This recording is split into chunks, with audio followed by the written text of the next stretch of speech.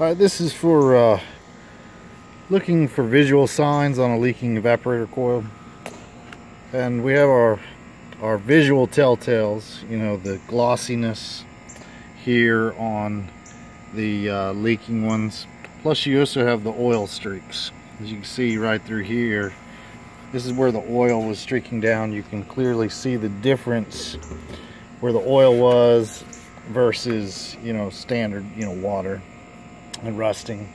You can see here where this one had been leaking, and looks like somebody had previously had put some sealer in, but you know, so we have this area and this area, but you can clearly see where, you know, this is a telltale of formic acid eating away at the copper where it's all glossy like that.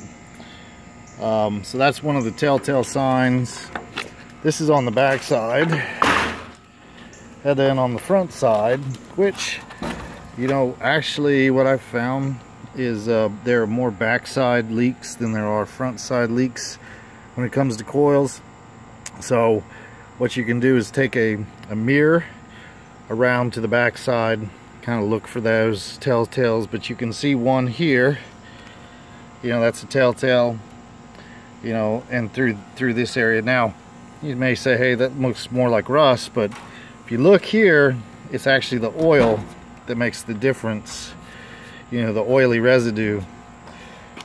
But that's one of the visual signs. You can see this one here was kind of real shiny from the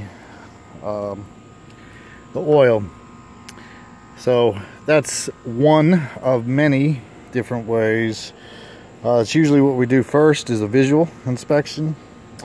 Then we follow it up with a UV is preferred because it's 100% accurate. If we are looking at, let's say we do a visual and we just want to confirm, and we're not going to do the UV, which, you know, takes time and costs money, then what we'll do is we'll, you know, if we have a visual, we'll take the sniffer to these areas here. You know, it'll light it up like crazy.